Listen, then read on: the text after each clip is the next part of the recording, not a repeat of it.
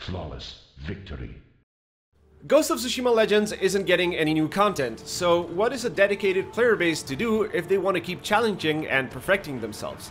Well, fighting to be at the very top of the weekly leaderboards for the game's toughest challenge, Nightmare Survival. Ranking at the top of these leaderboards requires a profound understanding of the spawn waves, the challenges that you need to complete, and the class builds, but also because of how the game rewards completion time, it means trying to beat the game as fast as humanly possible. So in a way, the guys fighting for the very top are speedrunning Nightmare Survival. In this video, I'll be taking a look at the strategies, builds, and skills that players are developing to beat Nightmare Survival as fast as possible. Why? Well, because I find this level of overthinking things to be absolutely fascinating. But before we get started, I want to give a huge thanks to Liquid Drone. Really, dude, I cannot thank you enough. Liquid is one of the top players out there, and he's been my main source of information for this video. So big thanks to Liquid and his team for sharing their builds and information with me. Personally, I don't really run the leaderboards very often due to lack of time, but if you want to watch me play some Ghost of Tsushima and other games, you can watch me right here on YouTube every Monday and Friday. Alright, let's get started. Before getting into some of the really clever and interesting strats involved in getting the best score, let's talk about the meta or the basic setup that's required to even have a shot at getting a good rank. Nightmare Survival has a weekly modifier which might make things like healing less effective or enemies deal more damage and so on, so this does have an impact on what builds you use, but unless you get something like fire immune enemies, you need to run 2 hunters and 2 ronins. This might come off as a surprise for some players, but the hunter and ronin have the highest damage output in the game, way higher than the assassin or the samurai. Now, you do need proper builds to actually reach this damage potential, and that means you have to focus the ronin on damage and not healing, so things start to get really interesting because you need to strike a balance between staying alive or healing and dealing as much damage as possible. If you don't have any health, you'll die to any small mistake and thus won't be dealing damage at all. But ideally, you want to focus on dealing the maximum amount of damage possible, because after all, you are striving for absolutely perfect execution. I think this contradiction, this trade-off if you will, perfectly showcases how well crafted the classes, the gear, and the combat system is. And this is still evolving, by the way. Just a few weeks ago, the preferred setup was running a fire ronin and a healing ronin, but that's now changed because a new, better build has been found. If you've ever seen videos on speedrunning, you will be aware of how strategies evolve and change over time as things get increasingly optimized. Well, that's very much the case here as well, and the addition of weekly modifiers just makes it that much harder to find the absolute best build combination for each class. So, 2 hunters and 2 ronins. But why not 4 ronins or 4 hunters? Well, the answer is quite simple. You need hunters for any challenges involving headshots and their huge damage potential, and you need ronins to get some healing and for their insane AoE damage using the bomb packs. The hunter build isn't really nailed down yet, which is again down to the versatility of the builds being so good that it's hard to pinpoint an objectively best build. While there are some basic principles like using the skipping stone bow, there is a significant amount of influence from personal preference and playstyle. Some archers will prefer a higher draw and reload speed, while others will go for more damage. Arguably, they are both achieving the same thing but going about it in different ways, since both of these will lead to increased damage. Depending on enemy grouping, the map, and the waves that you'll be handling, you might want to go for an ult build or an explosive arrow build, which revolves around reducing cooldown. So even things like which techniques to pick aren't set in stone.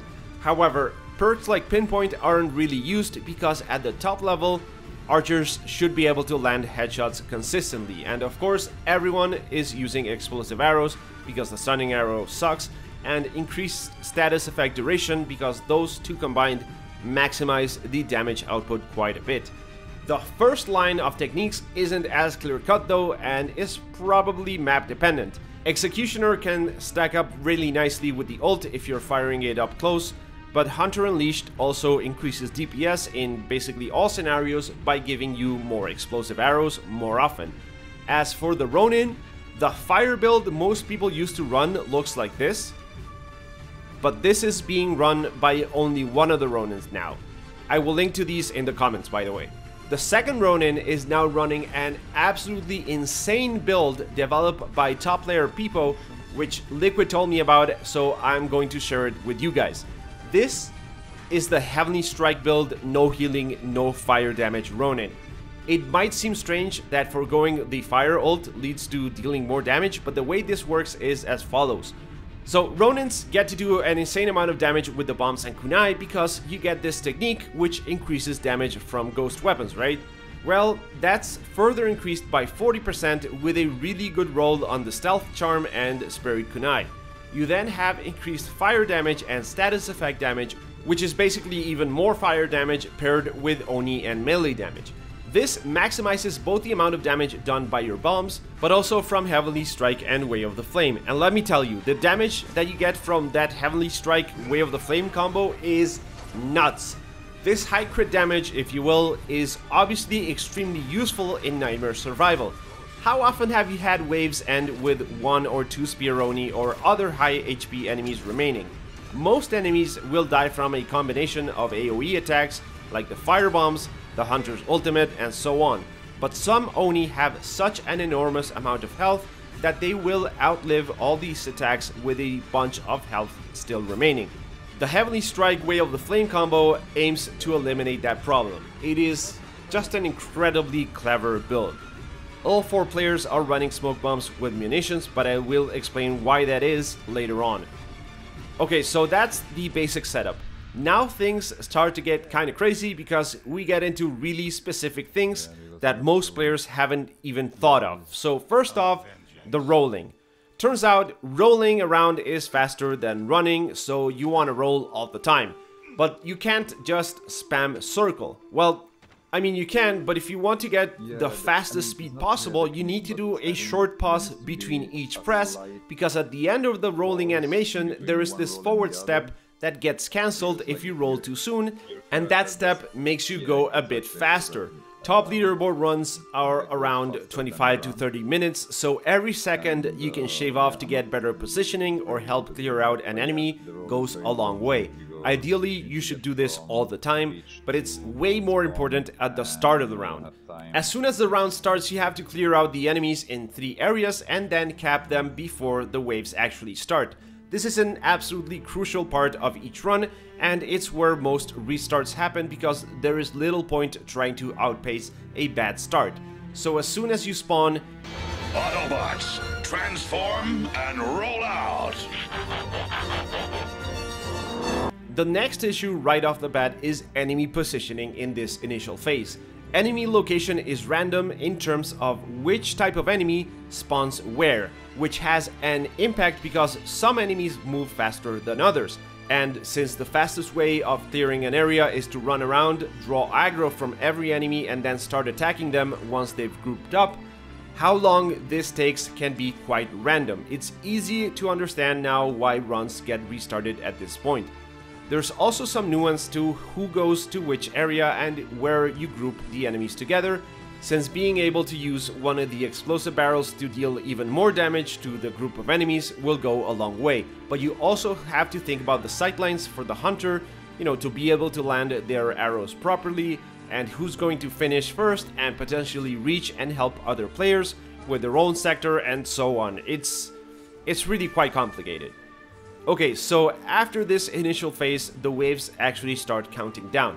Now, I mentioned the smoke bombs earlier. They are incredibly important, maybe the single most important strategy in the entire run.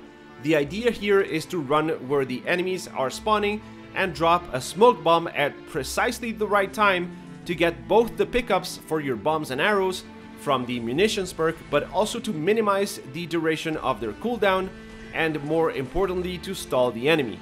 With the exception of dogs, enemies will not move past a smoke bomb for a short time, which gives you enough time to bomb them and AoE the entire wave. How the team is distributed to catch each wave is also something that needs to get researched and optimized since tight clusters favor the Ronin, but a more linear or spread out spawn favors the Hunter. This also means that in areas where the spawn wave is very large, you ideally want 2 players and at least 1 Hunter who can shoot enemies that might get past your initial attacks. For top level runs, you basically want to have bombs already in the air and arrows already cocked before the enemies even spawn, so you land as much damage the second that enemies actually materialize. Remember, there are 25 waves, so shaving off a second in each of these is a half-minute difference, which is a lot. Okay, I need to pause for a second and talk about how insane players are and how awesome this is, because the entire concept of going this far to perfect your gameplay is just incredibly compelling to me. Alright, moving on. Another necessary trick is jump cancelling. Whenever you perform an action that's not a regular attack, like throwing kunai, activating Way of the Flame, or dropping healing incense, your character slows down and performs the corresponding animation. When you jump and perform these mid-air though, you get to keep your momentum and the animations are also shorter, which again saves a lot of time since you'll be doing these dozens of times per run. So you need a solid start that's both incredibly optimized and also gets a lucky enemy distribution. Then you need to jump cancel almost all your abilities and juggle cooldowns in such a way that you'll always have at least 1 smoke bomb ready at the start of each wave. In case you didn't know, wave orders aren't random, they are fixed, so knowing the order and location of each of the 3 waves in the 25 rounds is absolutely necessary. There are lists online detailing this, but you also want to note specific information like where Tengu spawn, where Spear Oni spawn, as well as which waves have which challenges, and develop strats to complete those challenges as fast as possible. Some challenges, like parrying enemy attacks, also require a certain amount of luck in getting the enemies to attack frequently enough to not lose too much time. Some of the 3 waves that make up a round will only start after the previous one has been dealt with, so just imagine how much you need to practice to find the absolute best combination of player distribution and attacks to fully optimize this. The level of skill required to beat the leaderboard nowadays is absolutely insane, and my guess is it's only going to increase with each passing week.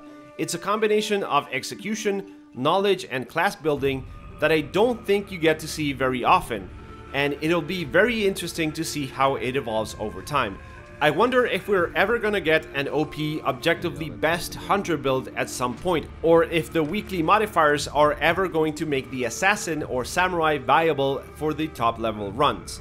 Who knows, maybe explosive barrels start getting used in more specific waves to kill enemies faster. One thing that I forgot to mention is the fact that nobody uses dogs or bears for these runs because of how unpredictable they can be. You will often find enemies get stuck dealing with dogs in weird locations, which would absolutely torpedo a top level run, so the only shrine purchases that you want to do are healing, fire, and ammunition. So that's it for leaderboard runs, or leaderboard speedruns. This level of commitment will hopefully show the devs how much people appreciate the effort that they put in building such an incredible addition to one of the best open world games ever made. And hopefully that means we get a Legends 2 at some point in the future. Okay guys, thank you for watching. I will link to all the info that you might need down in the video description. Let me know if you enjoyed the video by giving it a like. Also feel free to drop a comment and let me know what you'd like to see in the next Ghost of Tsushima game. As always, thank you for watching and I hope I will catch you in the next one.